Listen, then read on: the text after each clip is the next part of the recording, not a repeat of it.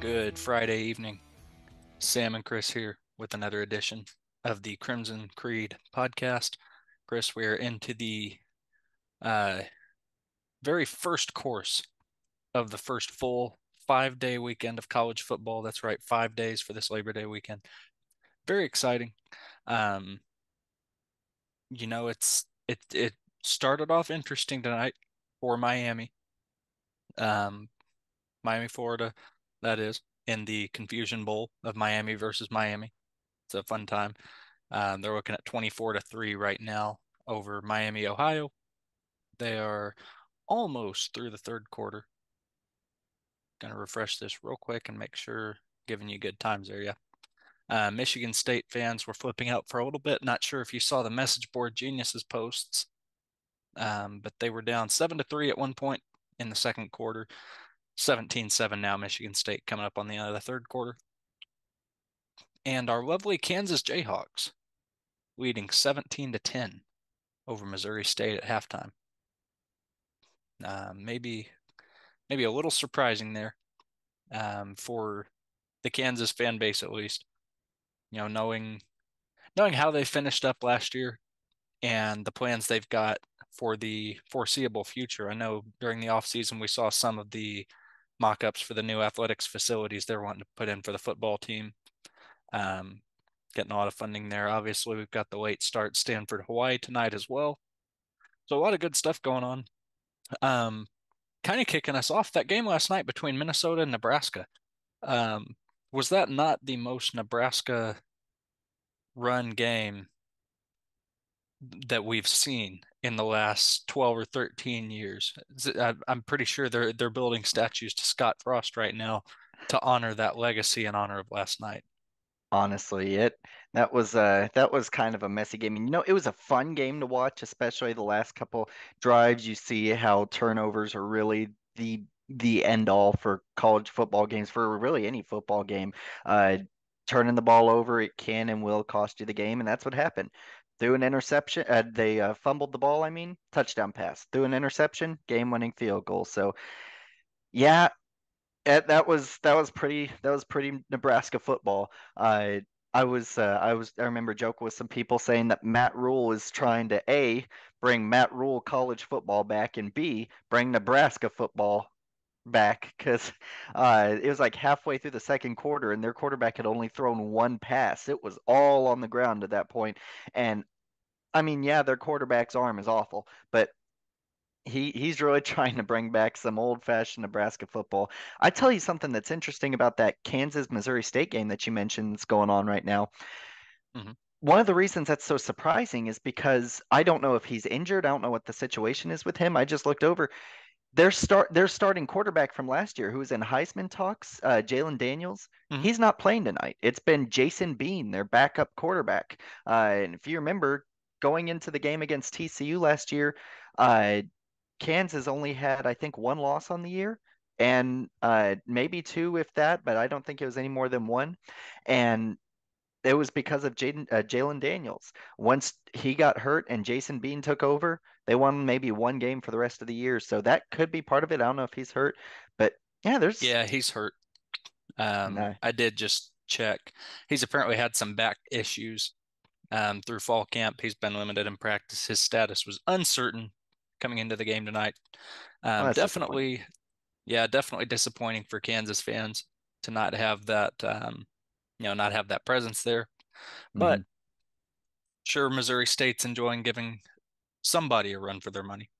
Good on them. I'll tell you one of the things I've been struggling to get used to as a fan of the game is the new clock rules. You see these guys go out of bounds, see them get first downs, and that clock's not hardly stopping. That clock keeps on moving.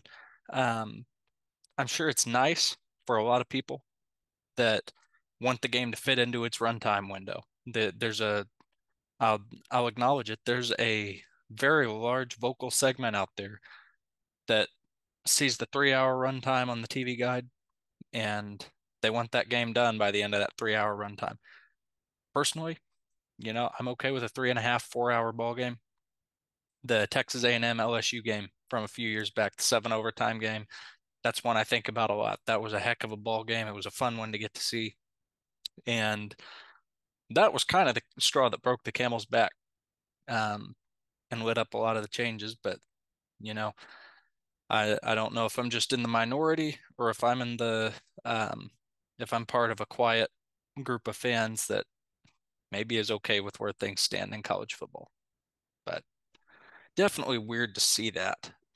Speaking of running clock, there's going to be a lot of running clock tomorrow, um, for the Sooners against Arkansas State. We've got a heck of a run game in there, heck of a running back room, and one that's developed a lot during this offseason. Getting our depth chart this week, I think it was Tuesday that the team put that out. Something that caught a lot of people off guard was seeing Tawee Walker and Marcus Major taking alternate snaps for the first team, and Javante Barnes sitting second string or third string, depending on how you want to read the depth chart there.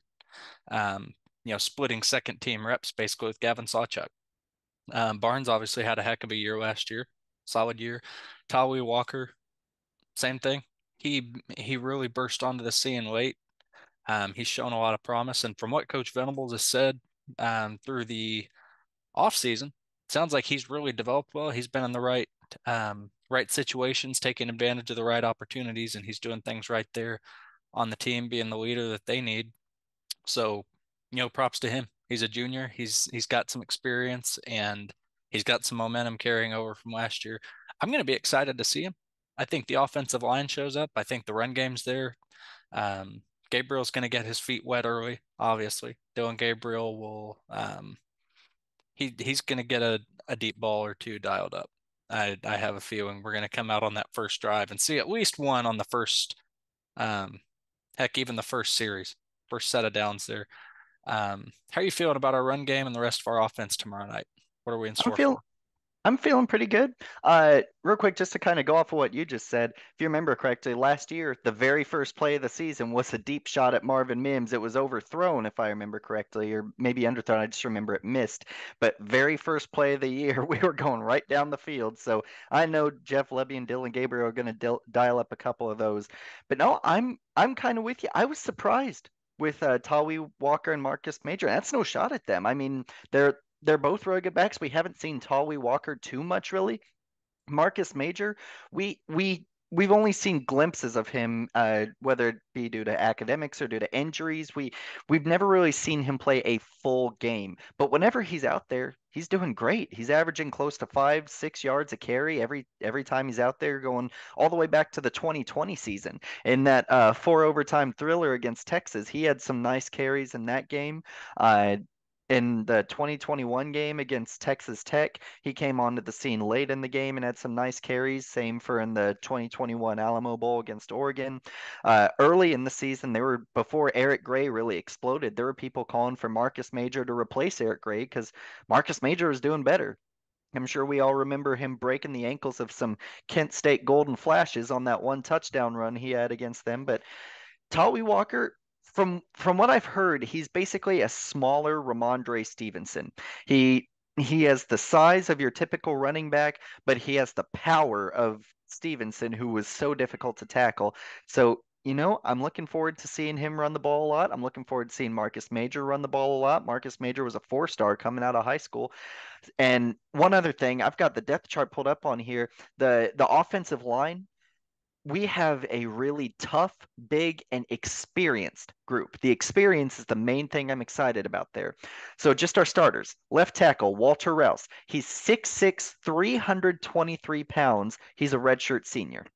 Starting left guard, Savion Byrd, 6'5", 296 pounds, redshirt sophomore. Keep in mind, at 6'5" and 296 pounds, he is the runt of the litter. He is the smallest one out there, and that's a big boy.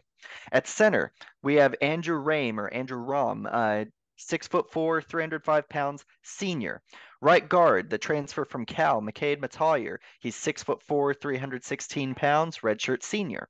And then finally, starting at right tackle, Tyler Guyton, 6'7", 328 pounds, redshirt junior. We have a lot of big boys up there, and they are all experienced. They know the system, they know college football, they know defenses, and they know Jeff Levy. They know our running backs, and they know that at Oklahoma, you run the ball. It doesn't matter how many Heisman quarterbacks we've had, Oklahoma is a run the ball team. And so I think we're really going to see them explode onto the scene. I'm excited to see Gavin Sawchuk too.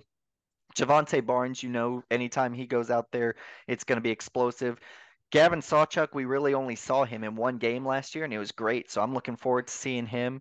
But that's that's honestly what I'm expecting from the run game. Just those big boys up front dominating the line, and then the running backs really bursting onto the scene. But I tell you one other thing that I'm going to be interested to see, and that's our passing game. You talked about Dylan Gabriel and dialing up the deep shots downfield. Here's the thing. We lost our number one and number two pass catchers from last year. Marvin Mims and Braden Willis, they together had 1,597 yards receiving. Dylan Gabriel had 3,168 yards passing, so those two accounted for almost half of the yardage. Uh, the next best receiver in terms of yardage was Jalil Farouk with 466 yards, Drake Stoops with 393. So I'm really interested to see who is going to step up. Do you have an idea of who do you think will step up and be that number one guy? I think Jalil Farouk is going to be a huge difference maker in that regard. Um, like you said, the experience, the firepower there. Um, he's a he's a big guy, right? He's an intimidating guy to cover out there. Definitely. I think maybe the biggest splash, the biggest addition to the offense is going to be Andrew Anthony, Yep. um, the Michigan transfer. I'm really excited to see him get out there. He's close to Jalil Farouk's size. I think he's got a bit more of the speed that our offense relies on sometimes. Whether it's been He can fly.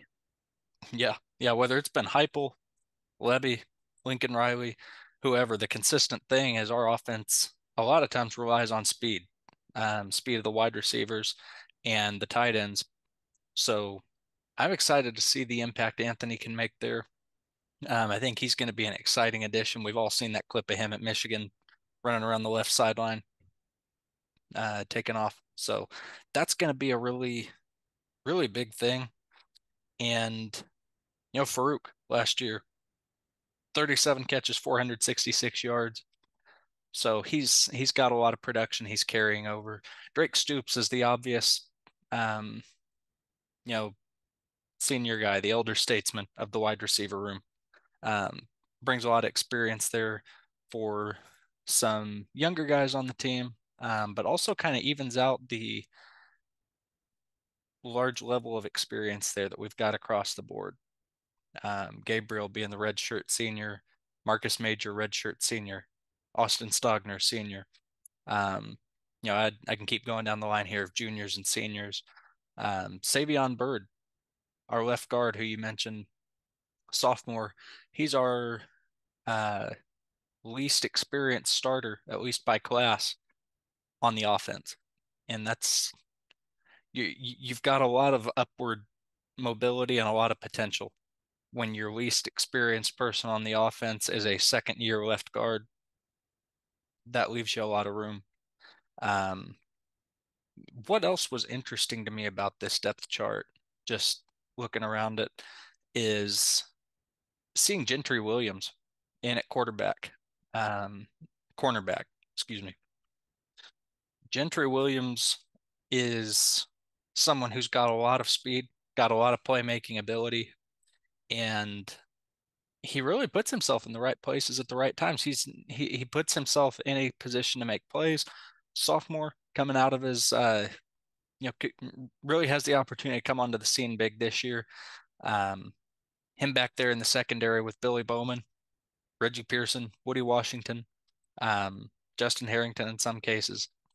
I think Gentry Williams being more of a focal point of that second level of the defense, that's really going to be an exciting addition to have, and a really a cool change of pace for the defense. We need ball hawks out there. We need guys that will take advantage of the opportunities that come their way. Everybody always talks about when somebody has a good defensive performance against a bad team, it's like, well, you know, no doubt, of course they had a good performance. It's X team. You got to take advantage of the opportunities you get, right? That's step one. Because if you can't take advantage of the opportunities against a Kent State, against an Arkansas State, Missouri State, whoever you want to go there, how are you going to expect yourself to take advantage of opportunities when you're down in the home stretch of the season, playing Texas Tech, playing Oklahoma State, playing, um, any other year, playing Kansas State? Not this year, obviously, but when you get down there, how do you take advantage of those opportunities? It's by doing it the right way early. Gentry Williams is that guy. What else do you have sticking out to you about this depth chart, if anything? So Gentry Williams was one of the big ones, and I tell you something else that has me excited about him. He's a cornerback. He's 6 feet tall. Something that we've struggled with for years, honestly, ever since Brent Venables' departure when he left for Clemson. Uh, Something we've struggled with is small defensive backs. I mean, there was a span of about 2 years where our best defensive back was Brendan Radley Hiles. He was what, 5'9", and he was our best defensive back. That is one of the reasons that we just kept getting torched in the pass game. But not only can Gentry Williams fly, like you mentioned, but he is tall. He is big. He's 6 foot, 182 pounds. That's going to be huge for our defense. That alone is going to be a difference maker. I tell you something that surprised me on the defensive side of the depth chart was Justin Harrington at Cheetah. And he's someone that all of Sooner Nation's been rooting for. He came in the 2020 season with Perrion Winfrey. Perrion was the number one JUCO transfer. Harrington was the number 10. And Harrington had some type of injury that sidelined him the entirety of the 2020 season. He didn't get much play time in 2021, and he even re-entered the transfer portal. He left the team.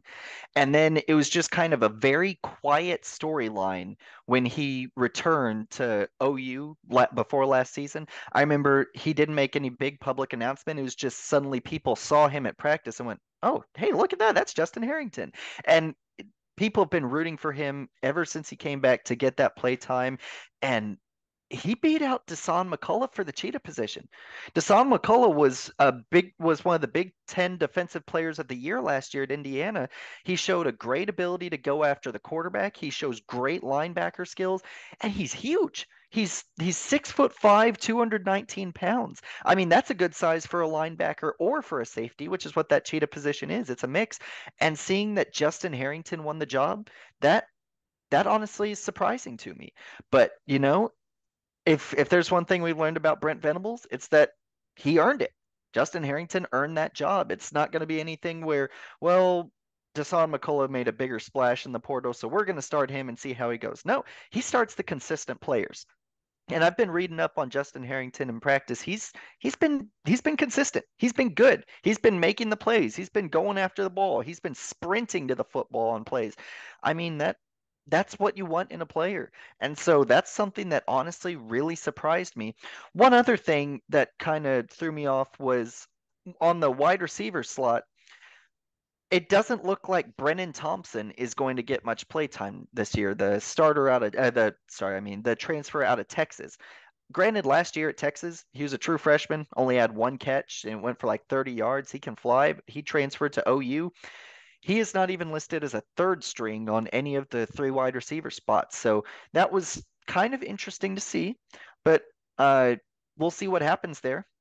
Because honestly, we're gonna need all the help we can get this year. After we went 6-7 last year, we're gonna need all the help we can get. And I tell you one other area that I think Justin Harrington will be able to help us on that Cheetah position is against the run game. He's a really fast player, and we're gonna need some run game help against Arkansas State. I was doing some research on Arkansas State and how they played last year, and they were a run the ball team. I just made a post about this on the blog that I run, the Soonerpocket.com. Go check it out, Soonerpocket.com. But last year, Arkansas State averaged 11 yards per carry. They averaged 11 yards per carry. That is nothing to turn your nose to. They did just a phenomenal job of controlling The line, they did a phenomenal job of running the ball, getting into space, and especially because their quarterback play was mediocre at best. And their quarterback coming into this year, his name is JT Shrout. He comes into the year as a transfer from Colorado. He has 7 career touchdowns and 8 career interceptions. We know Arkansas State is going to be running the ball. The question is, how well will they be able to do it against OU's defense? And honestly, what I'm hoping for is that we don't even allow 70 rushing yards.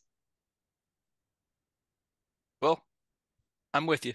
I hope we don't allow 70 rushing yards. I hope that for most of our opponents. Is it realistic? We'll see.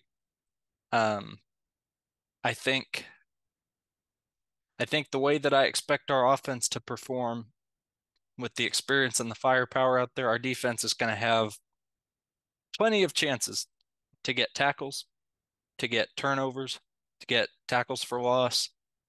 Um, you give somebody enough opportunities, they're going to build up some yardage. Probably going to build up 70. I'm interested to see how they do. Um, I saw something the other day about how much we've beefed up our defensive line, made them bigger. Watching the Florida Utah game last night, seeing Florida's defensive line, it was really almost an eyesore how Hmm. small that defensive line is, how small they look. They've got the one guy up there, number 21. I don't know his name, but the camera showed him several times. That that dude is a man. But He's a big boy. yeah, but the rest of them weren't very impressive. And I think that's the thing that you notice about a team a lot is the size. Um, how big is that defensive line, right? So having that, I think, is going to be interesting. On the subject of the defensive line there, one player I'm really excited to see in this first week from our defense is Trace Ford.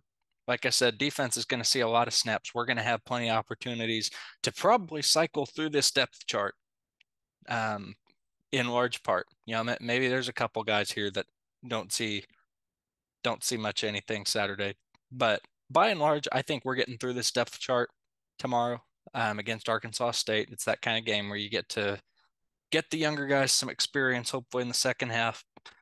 Trace Ford obviously transferred in Oklahoma State. Cowboy fans were very gracious, as you'd expect. Very. Very gracious, very supportive. No, no, they were terrible.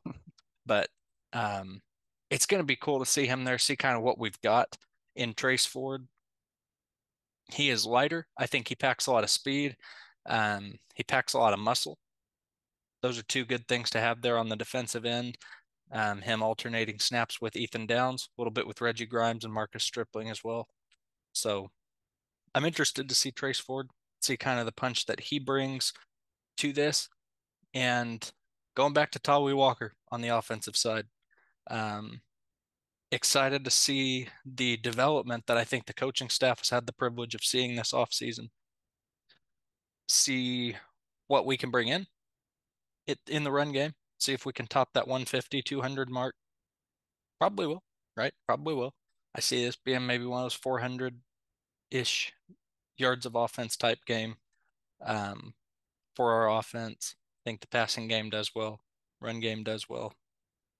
Um, I don't mean to totally homer out on OU in this first week, but we've got a lot of experience, a lot of playmakers, and we're going in against Arkansas State, which, um, respect to them, to their fans, their team. They're a good team. Like you said, they run the ball. Well, they make that a focal point. I don't know that they're going to stand up to Oklahoma for long, but you know, stuff happens, right? Let's look back to California the other night, last week, I guess, against San Jose State for the lovely Trojans. Um, Stuff happens. You have trouble where you don't expect it sometimes. I don't see that happening, but if I could tell the future, I probably wouldn't be here on a podcast, Christopher. I'd be uh Most likely not. I'd be in line for a lottery ticket. I've got to agree with you on all that. And I think someone who's really going to help us stand up against that Arkansas State run defense is my main player to watch for tomorrow's game on defense, Danny Stutzman. Big 12 leader last year in tackles. He had 70 solo tackles, 54 assists, totaling 124 tackles. He deflected 5 passes, uh, sacked the quarterback 3 times. He didn't force any fumbles, but he intercepted 2 passes, one against West Virginia, and then that interception that almost went for 6 against Iowa State.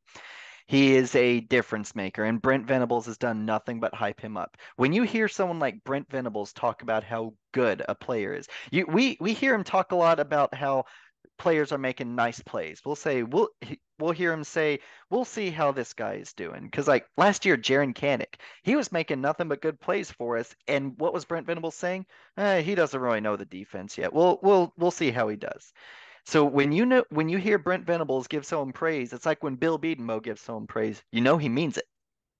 And Venables has talked a lot about how Stutzman has just done a complete 180 from when Venables arrived, where Stutzman didn't take writing utensils to team meetings.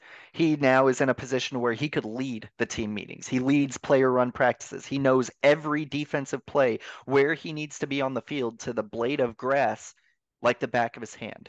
And I think when you're going up against a team that runs the ball as well as Arkansas State does, that is key. Having someone who can really control the defense, who can really lead the defense. And a lot of times that's at the linebacker position. They're communicating things that they're seeing to the offensive linemen. They're looking back at the defensive backs and saying, "Hey, make sure you look over here. Make sure you look over here." He is a very vocal leader, and I think we're going to see him have a great game tomorrow. And you heard me talk about how all of Sooner Nation has been rooting for Justin Harrington. One other player that we can't leave out, and I think is going to have a big impact tomorrow, the return of the tight end Austin Stogner. He was a hero for us in the Big 12 Game of the Year in 2019 against Baylor, catching 2 touchdown passes in that 28-3 comeback. He had a big game against Texas in 2020. He might have dropped a few passes, but he also got a game-tying touchdown pass in overtime. Uh, he was he was just so consistent for us. And then last year for South Carolina, he didn't have the year he did in 2020, but he had the second best year of his career. 20 catches, 210 yards, 1 touchdown. In his career, he has 67 catches, 864 yards, averaging almost 13 a reception, and 9 touchdowns. He is a big, consistent player standing at 6'6". That's a hard. There's no such thing as a jump ball with someone that tall. All they have to do is just kind of reach up a little bit, and they're going to moss any defensive back they go up against. So I think he's going to be one of the main players to watch for the offense tomorrow. He's he's going to replace Braden Willis and how consistent he was in our passing attack, and I think we're really going to see a special performance out of him and Stutzman. I like it. I like it. What's your score prediction for tomorrow? Score prediction 52-10 Oklahoma. Uh, I think we are going to run the ball well. I think we are going to throw the ball well, but I don't think we're going to end up throwing it too much. Uh, we learned last year from Jeff Lebby and Brent Venables that they love to run the ball. Even in close games, they love to run the ball. Really, the only game where we saw them air it out and air it out and air it out was against Texas Tech. And it worked, but wasn't our consistency. So I think we're going to see it be 52-10. We'll give up one gimme touchdown probably to Arkansas State, either early in the second quarter or on one of their last drives of the game. That's about it. Solid offense, great defense. What about you? It's Ready? cutting out. I can't see it. 52-10. Are I you had the same serious? prediction. It was written down, Well, we did not plan that. That's a coinky dink. but yes, 52-10. I'm with you. I think going back to a little bit of what I said earlier, you give somebody enough chances, they're going to break something at some point, but I think our defense will, 98% hold them in check and we'll be okay. We'll be okay. Looking to the other top 25 games of the week, real quick. Give me a quick prediction on these. Michigan hosting the East Carolina Pirates, the former home of Oklahoma favorite Lincoln Riley. Who do you got here? I got Michigan, probably Michigan covering in the a blowout. 36-point spread. Michigan in a blowout. Virginia and number 12 Tennessee in Knoxville. I think it'll either A, be a blowout, or it will be an unreasonably close game. It just depends on how their quarterback does. He's, for the most part, unproven. Tennessee's quarterback, that is. Joe Milton, yeah. Does Coach Prime show up for Colorado and beat the Horned Frogs of TCU? I say no, and I say TCU covers that 20.5-point spread. I think it's going to be a pretty ugly game. I don't think either team should be ranked. That includes TCU. I know they were the runner-ups last year, but they lost everybody. They lost everybody. But I think TCU wins a pretty ugly game. That's fair. That's fair. Um, Now, question of the week here. Number 25, Iowa, favored by 23.5 over Utah State. Does Iowa even score 23 points? They have Cade McNamara now, so maybe, but No, you know Kirk Ferentz. He just said that one of his favorite wins of all time was a 6-4 win. So no, I don't think it's even close to that. no. I'm seeing a 12-2 type game here in favor of Iowa in Six true, safeties, huh? yeah, true Big Ten fashion. Um, don't lose to food, as they always say. Is Texas beating Rice? Texas is gonna beat Rice. Yeah, I hate to admit it, but they're gonna win. How close does USC's defense allow Nevada to keep the game? USC, a 38-point favorite. They were 32 points, if I'm not mistaken, last week against San Jose State. They could not Something like cover that. that despite Caleb Williams throwing for 4 touchdowns. Um, that takes work to not cover a 31-point spread when your quarterback throws 4 touchdowns. And is the Heisman front runner. Yeah, that's a concerted effort from your defense. I don't think USC covers. I think we're looking at maybe a 48-17 type game there, 48-20. I'll say 48-10. I'm going to give USC's defense a little bit of credit here. Nevada isn't as good as San Jose State, but we'll see. You never know with Alex Grinch. Yeah, Speed D, right? One more Big 12 game here. West Virginia going to Happy Valley to take on the Nittany Lions of Penn State. Penn State opened a 20.5-point favorite on a 49-point over-under. Chris, I've got West Virginia not even keeping this one close. They're gonna lose. Penn State's gonna They're run all over them. they're going to lose by 40. It's going to be really ugly. And arguably the game of the week here, outside of Norman, number 5 LSU at Camping World Stadium in Orlando, Florida, playing against the Florida State Seminoles. I don't see Brian Kelly pulling this one out. I think we've got an early season disappointment from the Tigers. Seminoles walk out of here with the win in a close one, 10 points or fewer separating these two teams. Jordan Travis is just too good. He's a phenomenal quarterback, Heisman candidate this year. He and Jared Verse on the defense will lead Florida State to, I'm going to go out on a limb and say, a 2-score win here. Well, we'll see. We will see. Um, well, Chris, as always, it's been good. We're sitting about 14 hours from kickoff of the Oklahoma 2023 football season. It's going to be a huge, huge excitement. Hoping for a big win tomorrow. To everybody listening, thank you. For Chris, I'm Sam Knight here on the Crimson Creek podcast. Good night. See you next week. Boomer Sooner.